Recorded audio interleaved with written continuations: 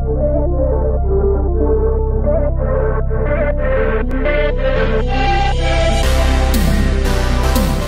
guys, it is so good to see you, even if we are online.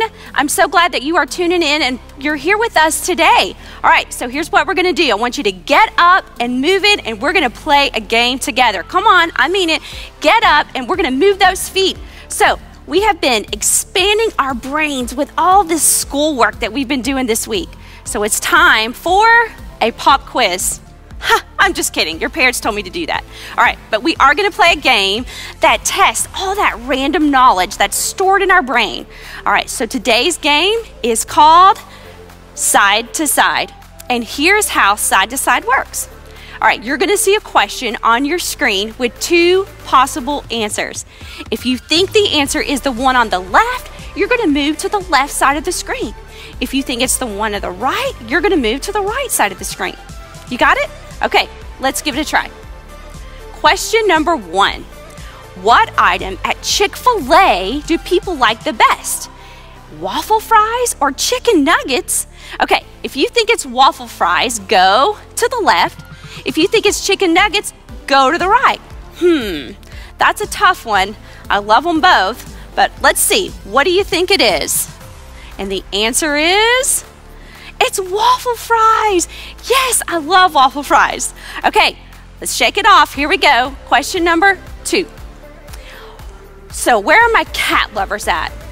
If you have a cat, if you know a cat, if you're roommates with a cat, or if you've ever been around a cat, then you probably know the answer to this question. So what percentage of their lives do cats spend asleep? Well, if you think it's 40%, then you're going to go to the left. If you think it's 70%, then you're going to go to the right. Oh, wow. Cats do like to sleep. Let's see what that answer is. It is 70%. Oh my gosh, that's like living with teenagers. All right, next question. All right, what do people spend more time on? Is it ice cream or pizza? If you think the answer is ice cream, then you're going to go to the left. If you think it's pizza, you're going to go to the right.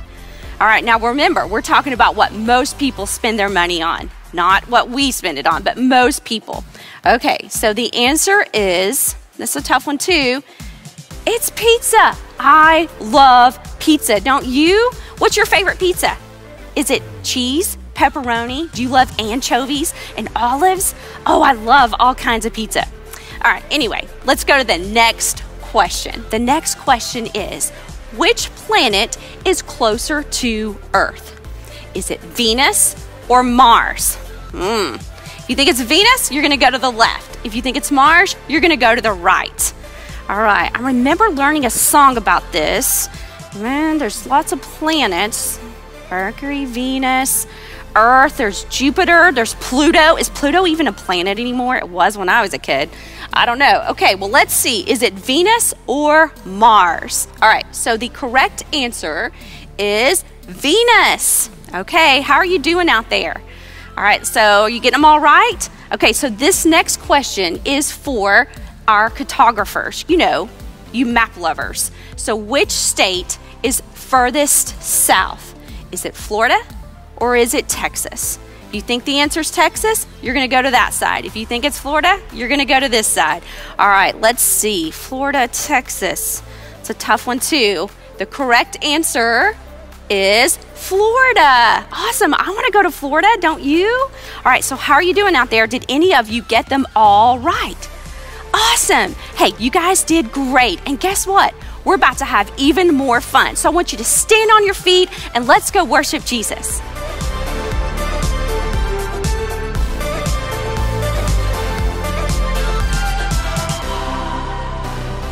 Man, I am so thankful for the freedom that we have in Christ today. Let's stand up and let's worship together.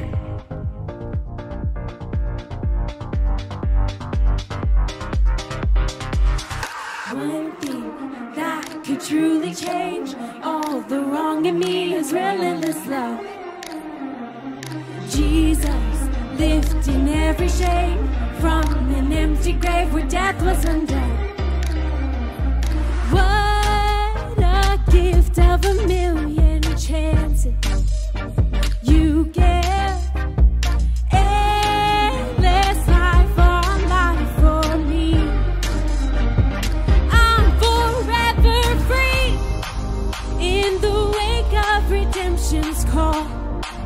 With you, my past, it has to fall. Now I'm chasing eternity. I'm forever free.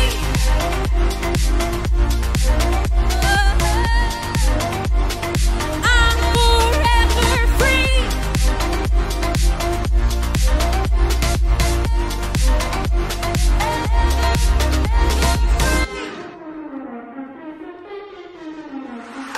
You did what nobody could, when nobody would, with love on a tree.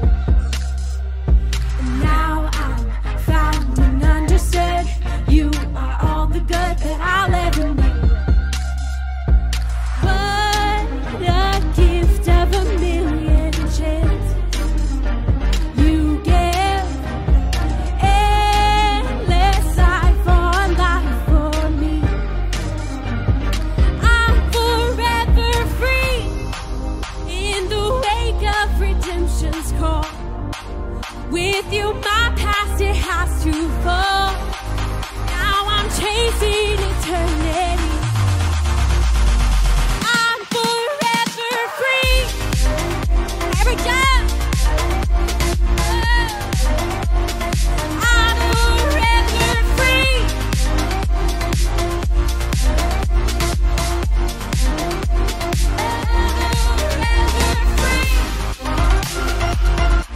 Right dance.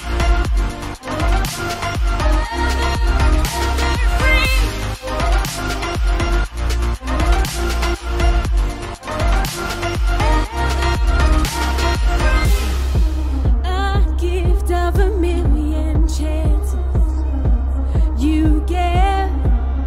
Endless life on life for me.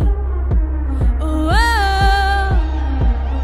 what a gift of a million chances you give.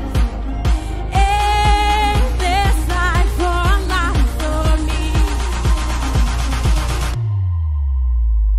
I'm forever free in the wake of redemption's call. With you, my past, it has to fall. Now I'm chasing eternity. Yeah, I'm forever free.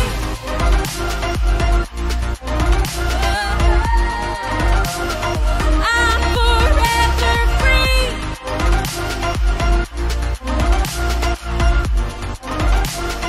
I'm forever free.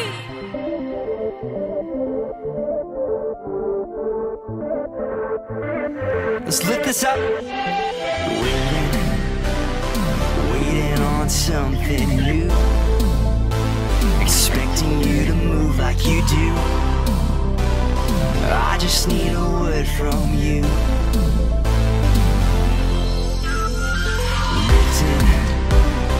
Lifting up my eyes to see you. God, give me a better view, where you can bring the breakthrough. So come and do something new, something now. Let your freedom have your way. 'Cause when you move, walls come down. Let your freedom have your way. This moment is yours. Everybody dance.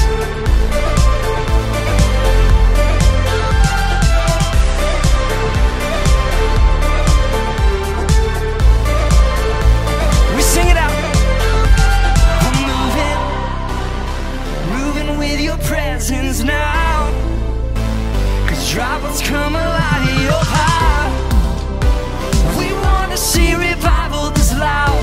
So come and do something new, something now. Hands up. Let your freedom have your way. 'Cause when you move, walls come down. Let your freedom have your way. This moment is yours.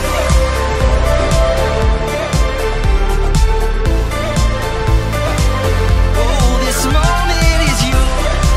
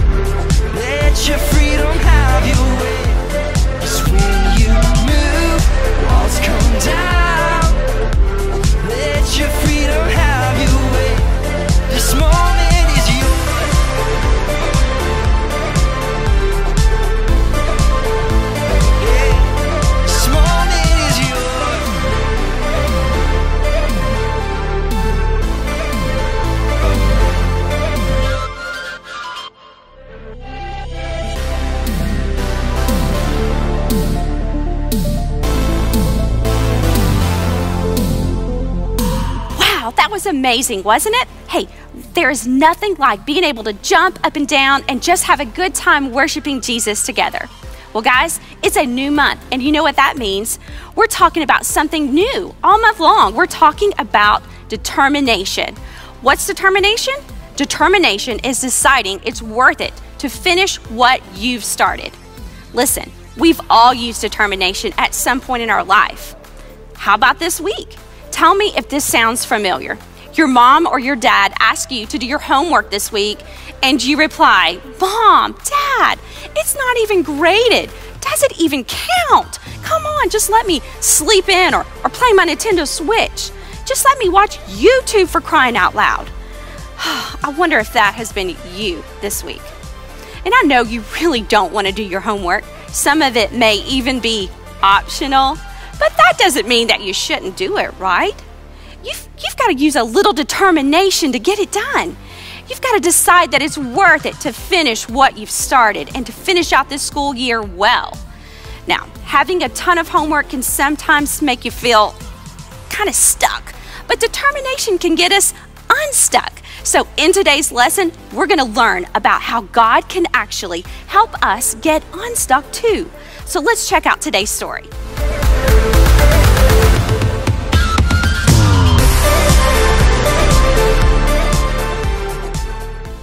Hi everyone, we're picking up God's big story after Jesus had died on the cross and come back to life. Now the disciples had seen some amazing things in the time they had followed Jesus. They saw him perform miracles like healing blind people and bringing Lazarus back to life. How awesome is that? They saw crowds gathered around Jesus to hear his teaching, and some of them actually heard the voice of God declare, "This is my son and I love him." While the disciples had experienced some great things, they had also seen some sad things. They were there when the religious leaders tried to kill Jesus. They were there when one of their friends named Judas betrayed him. And they saw Jesus get arrested and put on trial. They also saw Jesus die on the cross and be buried in a tomb. And now that was the saddest day of all. The disciples thought it was all over. But there was still more to the story. Jesus did the impossible. Jesus rose from the dead and came back to life. The disciples were actually there to experience the greatest miracle of all time. Now, in the book of Matthew, we see how Jesus told his disciples to go to a mountain in Galilee. The disciples didn't know why Jesus wanted them to go to the mountain or what would happen once they were there. But you know what? They trusted Jesus and they did what he said. So the disciples go up to this mountain in Galilee and bam, Jesus appears. Now to tell you what happened next, I thought I'd get the help from some of our amazing FC Kids leaders to do some Bible story charades. Okay, here's how this is gonna work. I've already given our FC Kids volunteers the charade I need them to act out. But the key is they can't say anything that they're acting out. They can only act. And you're going to have to guess what they're acting out. You guys up for the challenge? Okay. So when I play the video of the leader acting out an important part of the story, I want you to give me all the guesses you got, okay? If you get the answer correct, I want you to give yourself a good old-fashioned self-high five or a good old-fashioned pat on the back. You guys got it? That's if you get it right, okay? No cheating, okay. So here's what happened next. Remember, they were going up to a mountain in Galilee, and when you begin guessing what this charade is, I want you screaming so loud the neighbors can hear you, okay? Because who doesn't love to scream, right? We want to get the people in the house woken up if they're not already awake, okay? So here's what happened next.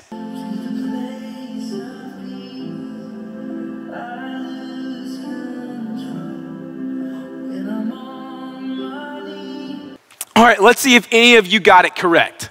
If you guessed worship, you got it correct. And now you guys remember what to do, right? The good old-fashioned self-high five or a good old-fashioned pat on the back, okay? So here's what happened next. The Bible says in Matthew 28:17, when they saw him, when they saw Jesus, they worshiped him, but some still had their doubts.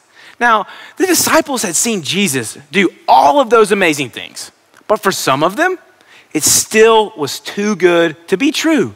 It was still too good to be true that he could actually have risen from the dead. Jesus knew what was in their hearts. And listen to what he told them. He said in Matthew 28:18, all authority in heaven and on earth has been given to me. And you see, Jesus wanted to remind his friends that he is the Son of God. Nothing, and I mean nothing, is impossible for him. But he didn't stop there. He gave the disciples a new mission. And I'm gonna get another FC Kids volunteer to act out what Jesus commanded, okay? So for this charade, I have part of the new job that Jesus gave to his followers, okay? Remember, don't forget to guess. You guys ready? Let's see your guesses.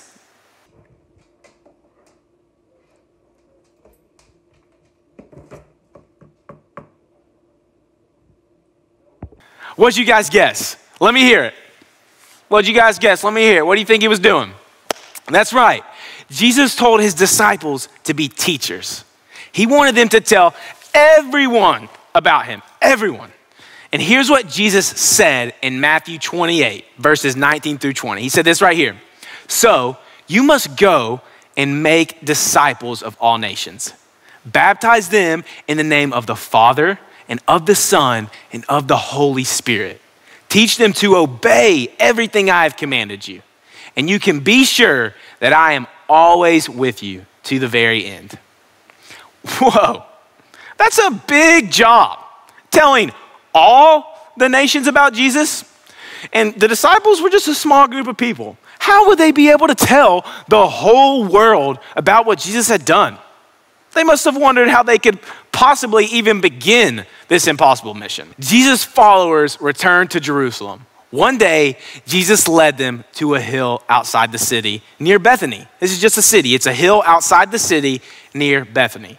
Now, I'm going to get someone to act out what happened next. But remember, they were on a big hill. Like, I'm talking a round hill with some fresh cut, soft grass that is the pristine spot to roll down. You guys all have something in mind, so think about that.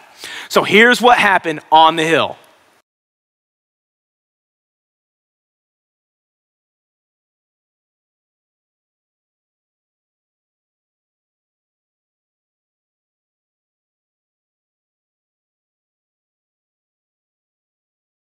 All right, what'd you guys guess? What's your final guesses? Let me hear it, let me hear it. That's right. On that day, Jesus was eating a meal with the disciples. Now, if you got that one right, you know what to do.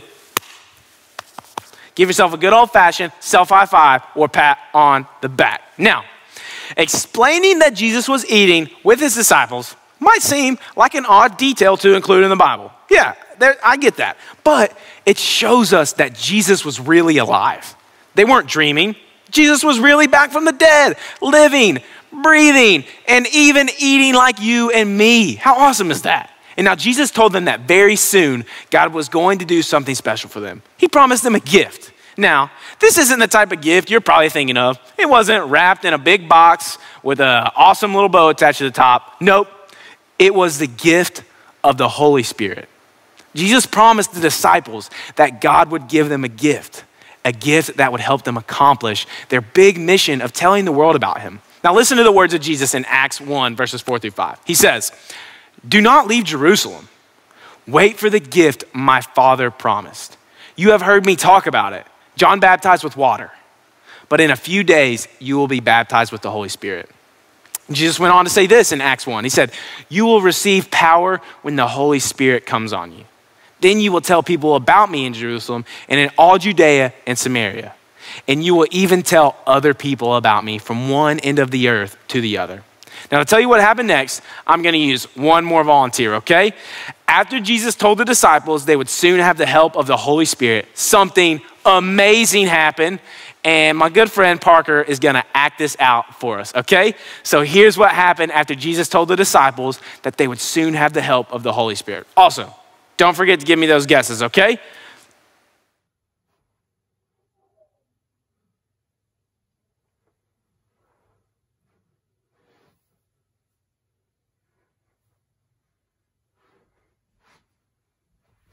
All right, what your final guess is? Let me hear it. Let me hear it. If you guessed that Jesus went up to heaven, you got it right. Now give yourself a good old-fashioned self-high five or a good old-fashioned pat on the back, okay? Now this is what it says in the book of Acts. The apostles watched until a cloud hid him from their sight. Then suddenly, 2 men dressed in white clothing stood beside the disciples. These men were angels. The angels asked the disciples why they were just standing there, watching the sky. They're like, what the heck just happened? After all, the disciples had a job to do.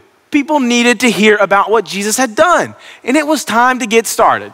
And there's one more part of the story today, and this time, yours truly is gonna act it out, okay? Here we go. Let me see if you can guess out what I'm acting, okay? Ready?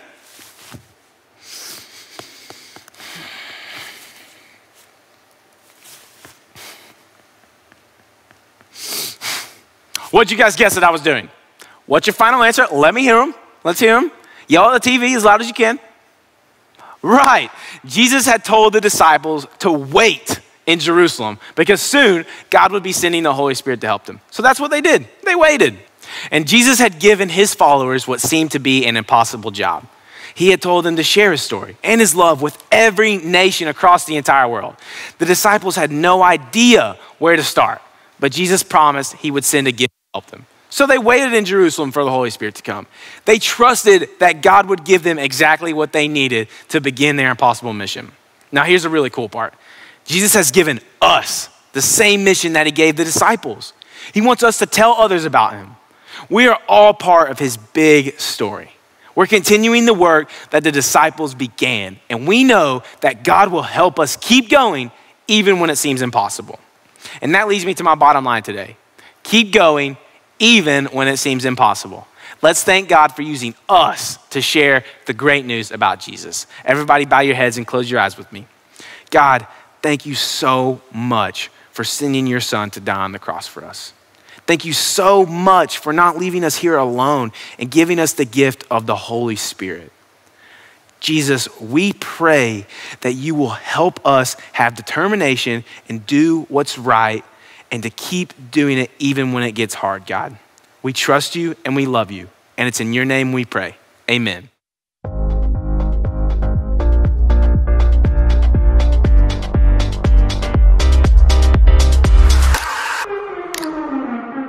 Wow, what an incredible story.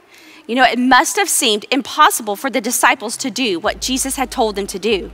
I mean, how could they get his message out all over the world? Sometimes things seem impossible for us too. But when things seem impossible, we can remember that God is always with us. We can trust him no matter what. From the beginning, God had a plan to rescue us. And that's why he sent Jesus. Jesus knew that he would eventually going to have to leave us. You know, he was going to have to leave his disciples behind. And he died. He came back alive again, and he gave his friends a mission. He gave them a promise. Jesus told them that he would send a helper, the Holy Spirit. You know, with the help of the Spirit, the disciples could find the determination they needed to share the good news about Jesus. And we can continue their mission today. Just like the disciples, we can keep going when it seems impossible. Remember, God is always with you, and he can do impossible things. It might feel impossible to learn all of your spelling words for school this week. Remember that God can do things that seem impossible. You just have to pray and you have to ask him for help. Maybe you've had a fight with a friend and it seems impossible that you will ever make up. Well, remember that God can do things that seem impossible. So pray for help and make the first move to tell your friend that you're sorry. Pray, trust God, and keep going even when it seems impossible. And parents, we're going to be talking about determination all month long. And we hope that you will continue the conversation this month too. You can find helpful resources such as our weekly devotional guide at foothillschurch.com/online content. Also, don't forget to join our new FC Kids Parent Facebook group. Just go to Facebook and search for our FC Kids Parents Group. We'd love to connect with you and hear your thoughts on what we can do to make this experience even better. We love you guys. We miss you all. We cannot wait to be back together with our FC family. We'll see you back here online next week.